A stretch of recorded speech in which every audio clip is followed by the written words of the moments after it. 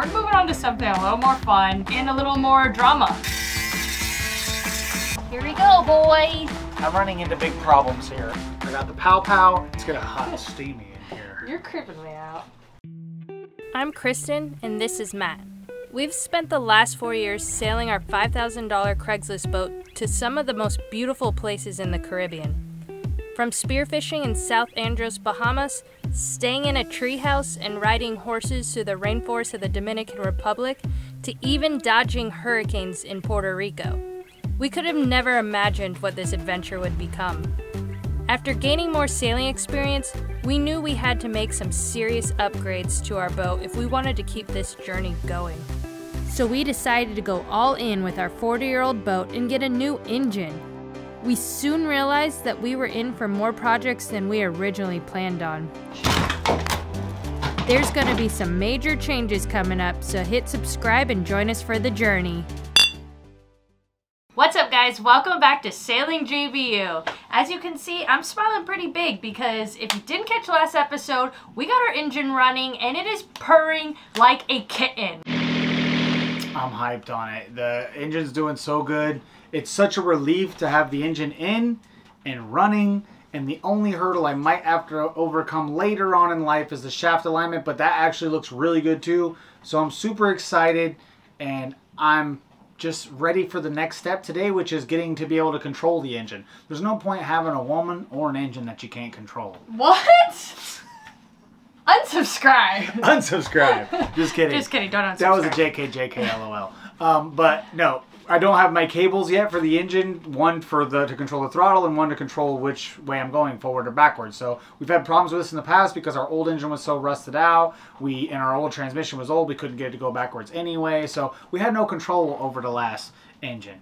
And so what we're doing today is getting that done. It's kind of hard because the pedestal mushrooms in, so it's a tight fit, and it's always frustrating as it's so small, but we're gonna get it done, and we're gonna gain control over this engine and over this warmer.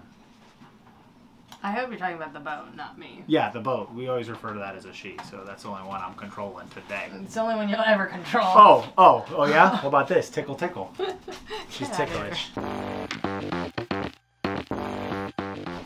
Alright guys, so before we get moving forward on the project, I want to say I apologize for the scenery.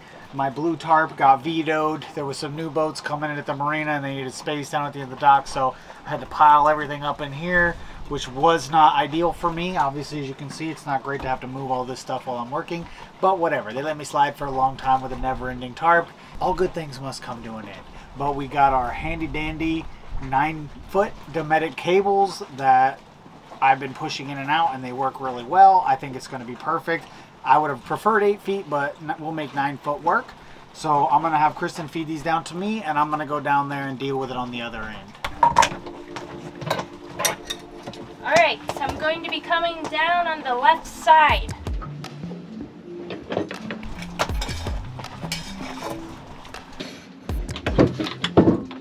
Wait a second. Okay. Okay, let me take it a little bit. Okay. That's on the left side? My left. Okay. Here we go, boys. This is gonna come out good. I got a good amount hanging out the top still. Is that okay? Yeah, that's fine. Alright, ready for the right side? Come on with it.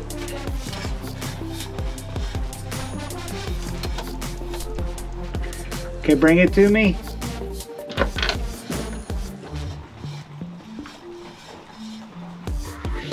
Okay. Good to go, all right. Okay, nice job. So now that we got them down in here, I'm going to be able to attach them to the mounts.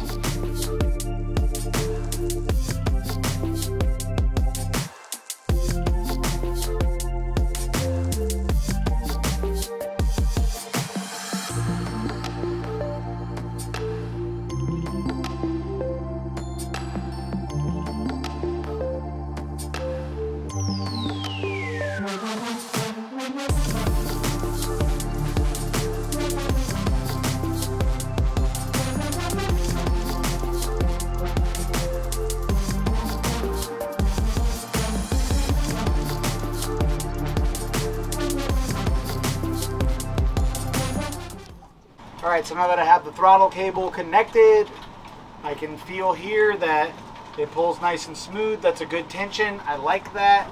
So first part's going pretty well. So everything was lining up and everything was looking good. I've been working on this for about 2 hours, which has basically consisted of me putting this nut on and taking it off. So I didn't film it. I didn't think you guys would be terribly entertained by that. I'm running into big problems here. This is such a small area. You see how it's big up here, which they also fit 9 million apparatuses in this 6-inch diameter. There's so many things in here, so I have to stuff both of these in with cables and mounting bolts, and I just can't fit it in there. And then that reduces down to a 3-inch. So in that 3-inch space, I have to have a 2 inches of chain that's attached to my cables that I steer the, that turn the rudder, and I have to fit all this in there too, and it's just not fitting. Basically, these pieces that I have to clamp on to hold this in place are interfering too much with the chain, and I feel like that's going to be a chafing and a braking problem. So I think if I cut myself a small access, maybe a 2 by 2 inch chunk out of here, I'll be able to get to this and make it smaller and really eat up the little 1/2 inch that I need in here, and I'll be able to just put a plate over that later so that this keeps the structural integrity. It doesn't just snap off while I'm sailing in rough seas. So that's going to be my go, what I'm going to do now. And then if I can't get that to work, I'm just going to have to buy a new one of these. This it was made 700 years ago, and it's not doing so hot anymore. I can't figure out how to do it. I've combed my brain. I've been in this thing so many times since I snapped this thing off driving through a dangerous reef. And He's spiraling, guys. I'm spiraling. I hated it then. I hate it now, and this is just wanna, be upset. Be upset for now with this project.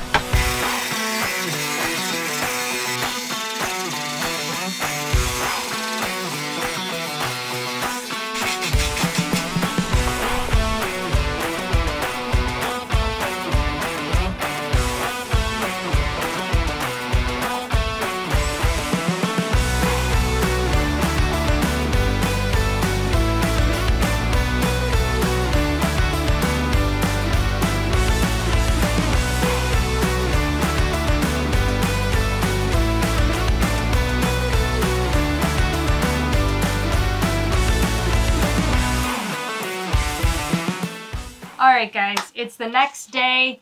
We had to take a break from that pedestal, but we have came out with a solution, and we pretty much got it all figured out. And tell them, Matt, tell them what the solution is. Well, I had my male intellect on a pedestal, dealing with that pedestal, and I had one vision, and I was like, this is driving me nuts. And I was squirreling out a little bit.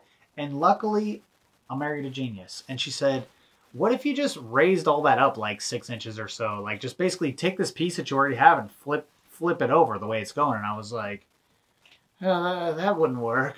And then she was like, why? And I was like, there's no reason it wouldn't work, actually, now that I'm thinking about it. And we lined it up, and she solved the problem, and it's extending the head of our ET there. It's like a skinny neck that blows up into the top of the pedestal. The top of the pedestal. It's going to extend that a little bit, which I was like, aesthetically could look a little doofy, but I don't really think it's going to. And it's actually going to give more clearance for the controls. So you basically just improved on Edson Marine's design, and they still kind of make them the old way. So y'all should probably just hire her to come fix y'all's pedestals. I can't say it enough, guys. Beauty and brains over here. Okay, I'm really blowing my... Beauty and brains. You're right, Dad. My dad always says she's a smart one. I said, I don't know, I'm pretty smart. And he's like, bro, you ain't the smart one, bro. But anyways, we're doing something kind of ratchet on that. We're flipping the top of our head of the pedestal upside down and lowering a chunk. So we will have to make something later to hold the compass part, but that'll be easy and there's no real load on Well, that. yeah, I mean, at the end of the day, it was your idea. It's going to take my genius to actually make it work, function, and look good, but it was your... You did take me out of the hollows. We're a good team. We're a good team. Teamwork so is the we dream figured work. that out. Hopefully that'll all go well, but we're moving on, guys, because enough with that crap. We're moving on to something a little more fun and a little more drama. So as you can see, I'm down here by these corners, and you could say we've turned a corner on this boat. We went from back trying to just bend it dry and glue it, where we cracked a million things and had to make some beautiful, delicious trim, to now we turned the corner and we're going to take your advice. A lot of y'all said get a heat gun, Larry Laminato, you need a heat gun. So went over to my dog Salt Cheech. I got the Pow Pow, And I tried it on a small piece of trim earlier, and I tried it out. It worked really well. I think it's going to be more difficult with a bigger piece, but I think it's going to make this possible for us.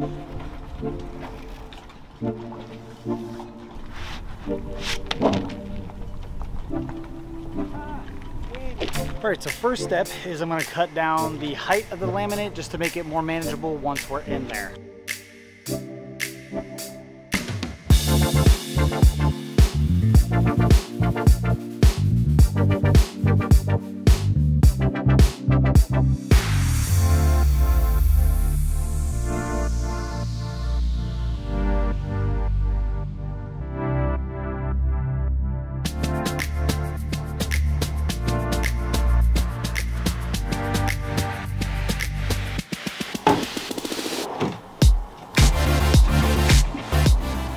Alright, so I'm going to sand and smooth out my edges a little bit because they're not beautiful yet. Then I'm going to put on the edges, and then we'll be prepared for our big, dangerous bending piece.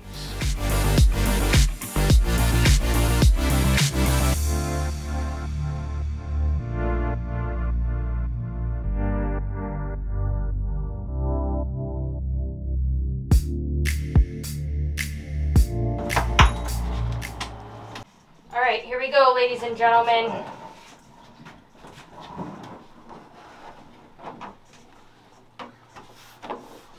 Alright, I got her in here.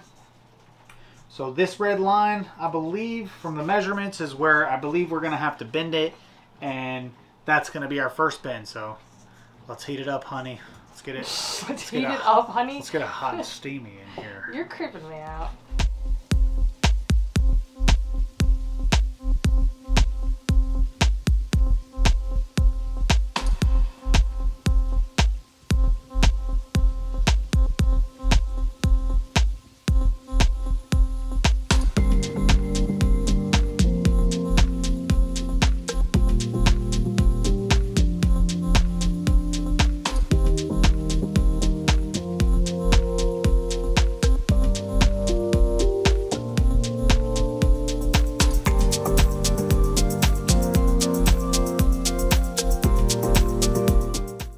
Alright guys, so that took a really long time. We got some of the footage on there, but we just kept working it back and forth. It's still hard. It's almost not a 90-degree angle, but it's pretty tight, and if you don't get the angle perfectly in the spots it needs to be, it kind of bubbles. So we're struggling a little bit, but it's onto the second curve, and now we have one curve coming, and now we have to make the other curve, and we got to make a U out of this. So let's get into it.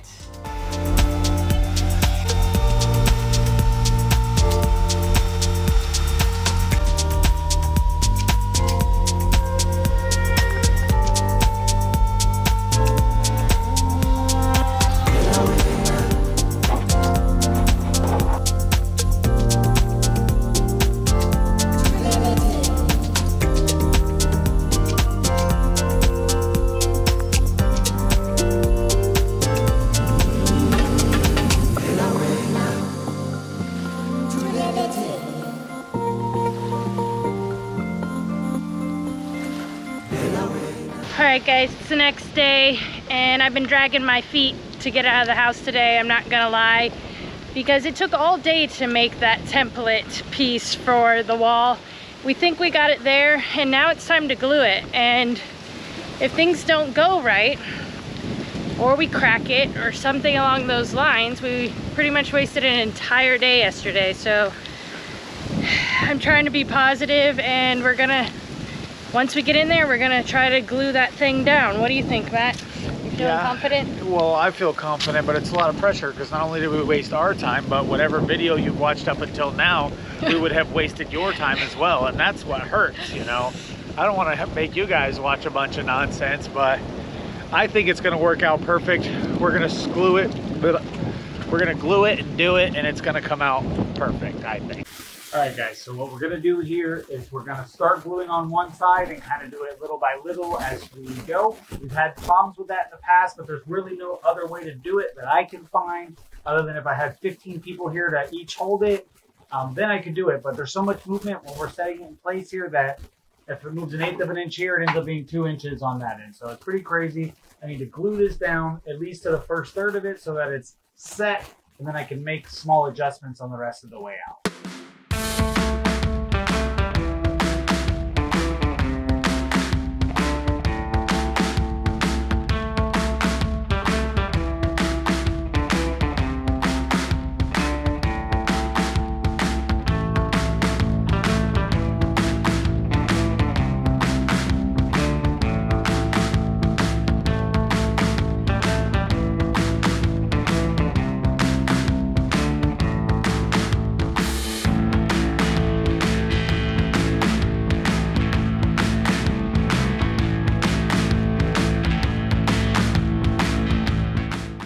Alright guys, it's ready to glue it on.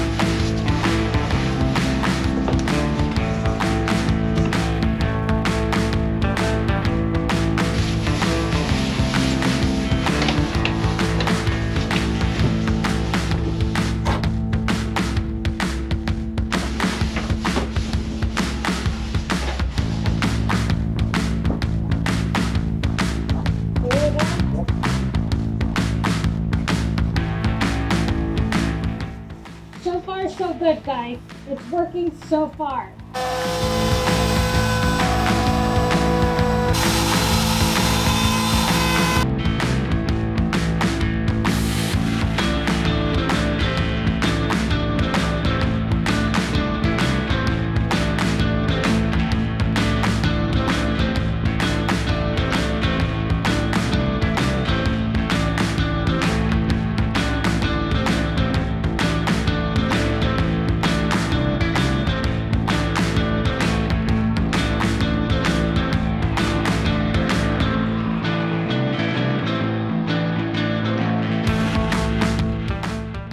Alright guys, so we got it on and I am in shock that it actually glued on. All the spots that I thought were maybe going to be sticking and not glued down, like maybe bubbling out, actually sealed down with the glue. I don't know if it's because we used the roll-on glue or if we just got lucky, but it actually came out good. I'm shocked. Like, this is going to look like a premium kitchen when we're done.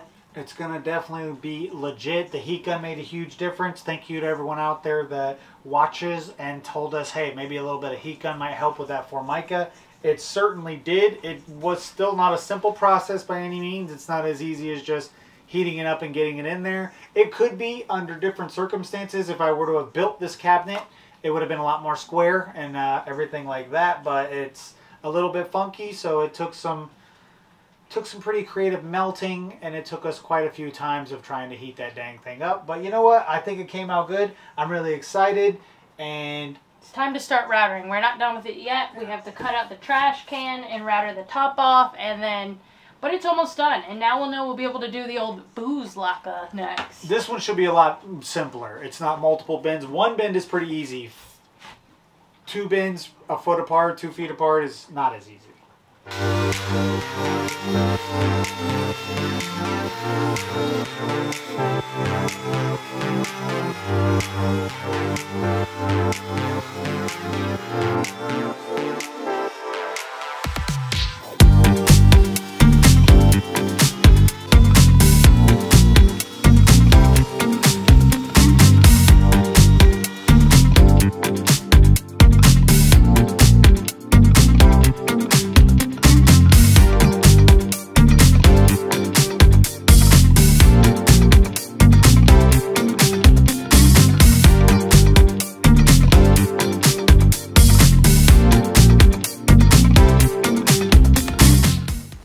So now that Bend-A-Palooza is over and we got everything looking good, I got my trash can, my bad boy slider trash can cut out. all lammed out there. It looks really good. And now I'm going to put the old one back in, free of lamination, to see where it fits and see how much of this door I'm going to have to trim up to make the sleekest, smallest gaps I can possibly muster.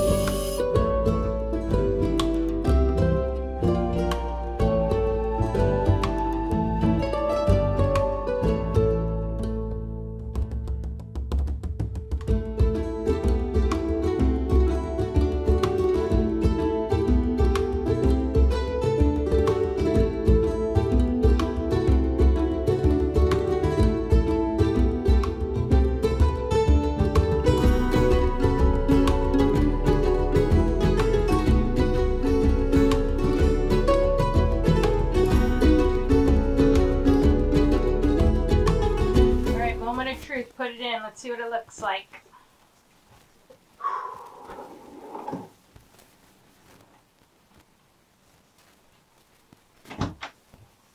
Oh boy. All right, give it a pop out. Give it a pop out.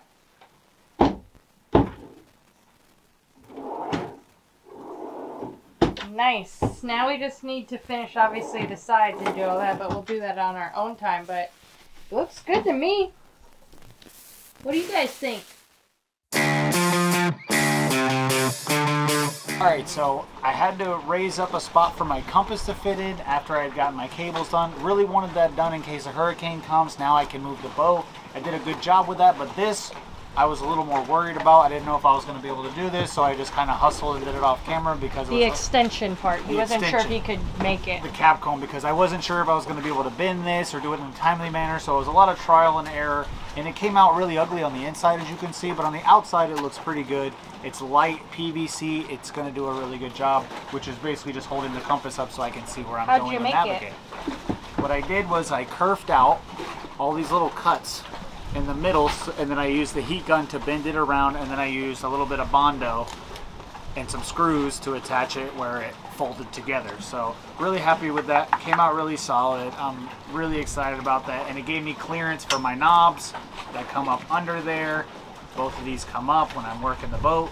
So I'm like, this got a lot of weight off my shoulders. I'm really happy with how solid this thing is. The shifters, over the moon about it. But really, it looks kind of weird. Yeah, it looks kind of weird because it's a big long, big old long daddy. You know how we like to do long daddies around here. But yeah, I mean, it's a small pole and a big tip. So it's not really ideal. It's definitely not sleek and beautiful. We did a lot of work beautifying this boat, and this definitely stayed in the old UGA category. It still looks okay. You know, this is the function over fashion portion of the boat, I think. You just need this stuff to work. It doesn't necessarily have to be beautiful as well.